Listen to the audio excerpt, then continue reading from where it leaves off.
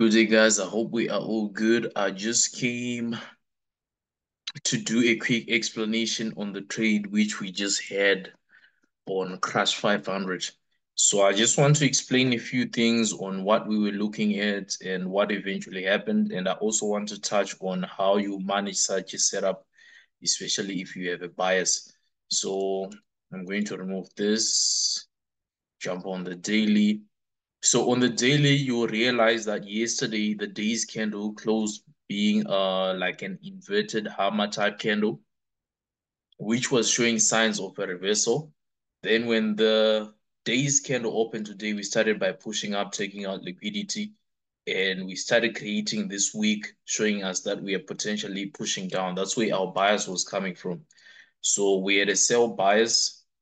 On the 4 hour, we realized that we had taken out liquidity here. You can see clean sweep of liquidity above this week's highs, and we're anticipating that push down. So again, 4 hour was giving us the bias. When we came to H1, this is where our morning analysis was based off. Price had broken this order block, and it was actually in motion to break this order block again. So we're anticipating a potential retest either to this area or this area here. And again, we're paying attention to whether price is trading below the 30 EMA just to give us confirmation to our sell bias. So initially, I realized that price didn't actually hit the zone I wanted. So we jumped in on the sells soon after I saw this rejection here. We also had a lower high here and an order block, right? So we're selling, and we're scaling in as price is pushing down, right? We're anticipating price to push down to at least 45.10 and potentially yesterday's low, right? This was the target of this particular trade. So what eventually happened is price started to retrace. They took this high out. I was paying attention to it. The retrace. If you notice, I had marked this zone here as well, just to see if they're going to reject. So when price gave these candles here now, you can see there's people who had stop losses here, and there's nothing with price taking you out if you had entered here. So now this is where the explanation comes in. So if you notice on this impulsive move here, if you want to sell, right, I want to make use of the Fibonacci, right? So price dropped, that's an impulsive move. We broke structures, so it's an impulsive move. We have to agree on that. So initially, the impulsive move came to here, and this is how my Fib was. If you notice, the retracement never came back to 38.2.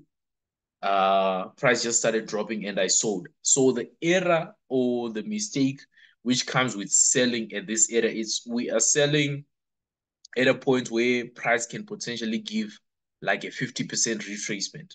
So if you're selling here, that's why also initially we always say start with one position, monitor how price is moving, then scale it. So what happens is if you enter here, this is at the end of an impulsive move, right? Of course, at that point we didn't know because we're using this level.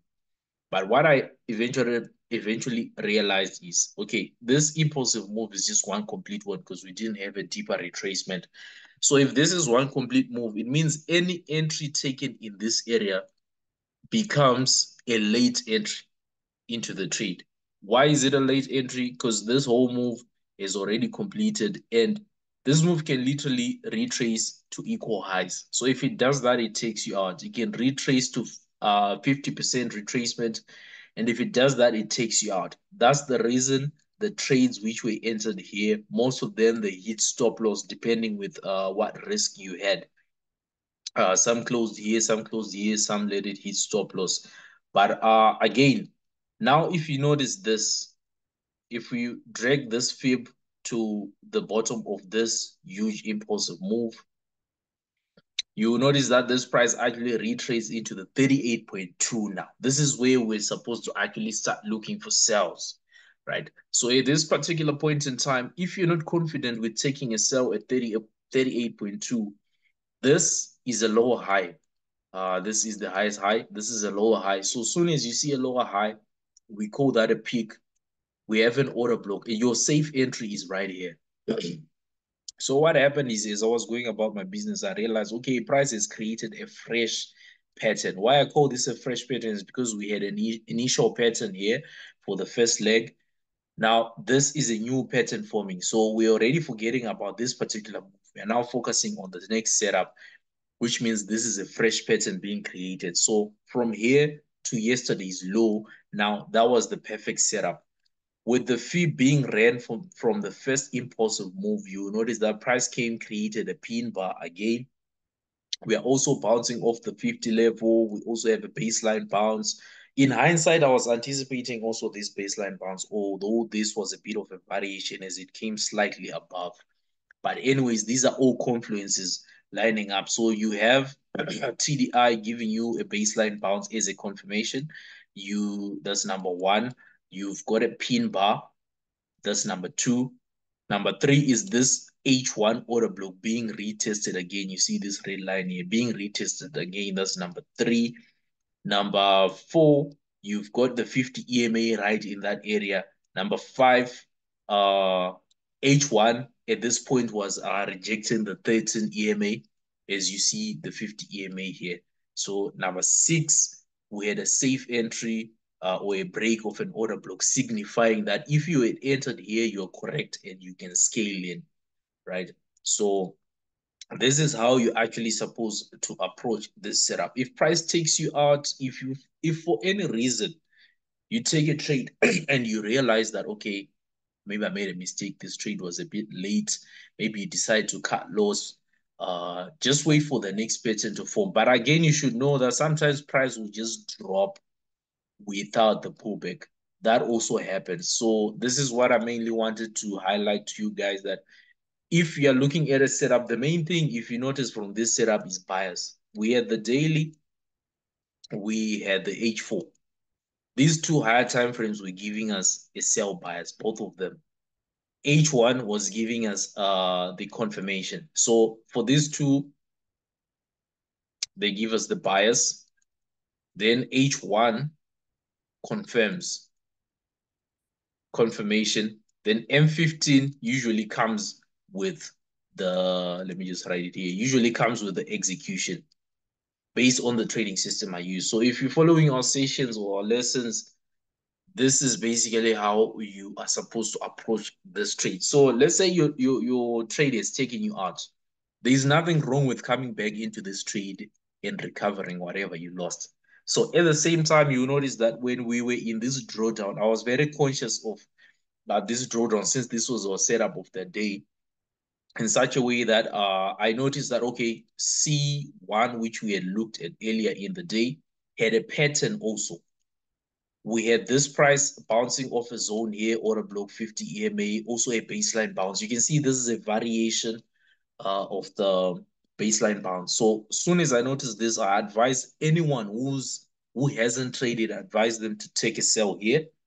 Anyone who had a loss or who was still in a loss on C5, I advise them to hedge against that loss, meaning that you can either decide to close your C5 and take a setup which is playing out to recover some of the loss, or if your free margin allows you to open the trade at the same time, then you can still open maybe one or two positions, so that as this goes into profit, you are able to hold that loss on C5 as your price approaches the next point of interest for a sell.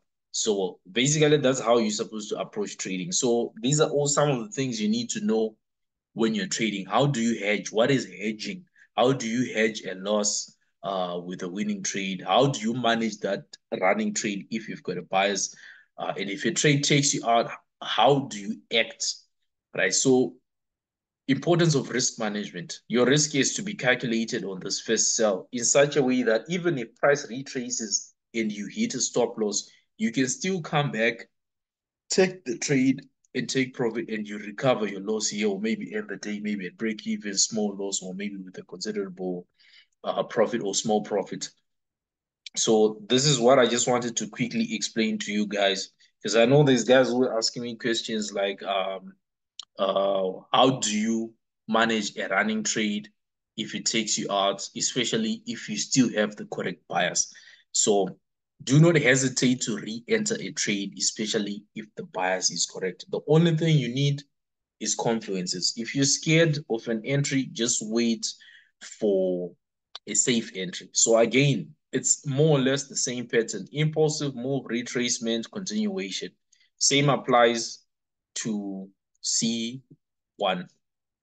We had an impulsive move and a retracement. If we were to run a fib from this high to this low, what do we have here? You notice that price actually came, hit the 32. This was the rejection candle. Order block there, 50 EMA, TDI. You see, all those confluences are lining up. This was a bearish engulfing. All those confluences line up, and all you have to do is say, okay, my risk here is what? 8 pips, 9 pips. My TP is 30 pips, 1:3, execute the trade. If you want to hold until TP1, that's up to you. If you want to trade based on a risk to reward ratio, like 1:3, 1:2, that's up to you. If you want to use money, it just depends with how comfortable you are on trading. So whatever you trade, just plan your trade. If you have your confluences, you execute. So this is what I wanted to share. For now, we are now out of this trade. The setup is a success.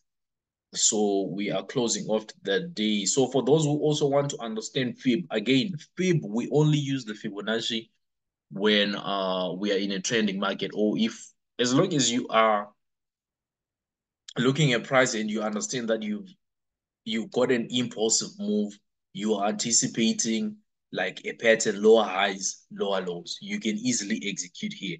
This entry here, the pattern was there. Yes, there was a lower high in here, but it wasn't too significant. Yes, there was even a sell, 1:2, 1:3. Someone might have sold here and exited on the 200 EMA. There's also nothing wrong with that.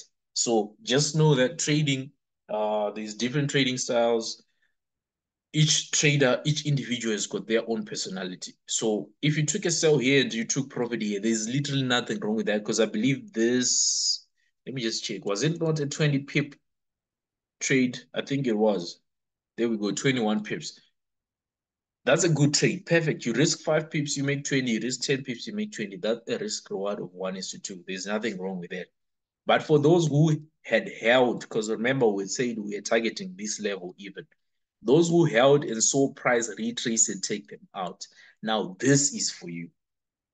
Execute that setup again. If you're in here or wherever you trade, you can simply scale in as soon as your setup shows you that it's a safe entry. So that's what I wanted to explain, guys. I hope this quick session was helpful, especially for those trading synthetic indices. This is for you. So basically, this is like your trade management on Crash 500, or basically how to trade Crash 500 on a trending day, or on price action, which is clear, which you actually understand. So as long as you've got bias, you're good to go. The only thing you need to do is execute. And from a higher time frame, you'll notice that we also had a divergent setup, a high here and a higher high here, a high here and a lower high here. That's divergent. Already that's a setup which was forming from the get-go. This is just a bonus of you understanding that, okay, an order block has been broken, an order block has been broken. Even though price retrace, we're still within that sweet spot. We're still in line with our bias and we can execute. So I hope this session was helpful. I think this video will be shared on YouTube. This was specifically for guys in the Telegram group, Trading Boom and Crash. This one is for you guys. So you can just take your notes, and from these notes, you can just use them every day. Because remember, we're trading the same pattern day in, day out. It's only a matter of showing up and patience, waiting for your patterns and confluences to line up before you execute.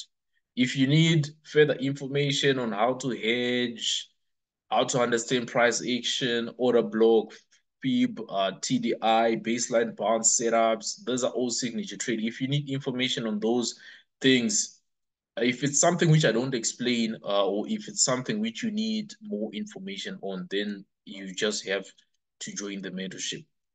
Because all this, it takes time to formulate an understanding of price action. So as much as I share most of the things for free, if you need a deeper understanding of these things, you guys have to join the mentorship. It doesn't necessarily have to be with me. but you just have to pick somebody who explains price the best way you understand, and that will help you, definitely help you in your trading journey. So I just thought I should share this. I wish I could have showed you the results, but now I'll let that pass. Those in the Telegram group. If you want to check out our results, signals, setups, or just to follow up on our daily activities, you can join our Telegram group. It's free. That's where we share setups. That's where we do discussions as well. Feel free to join, and we'll catch you on the other side. Enjoy the rest of your day. Good trading.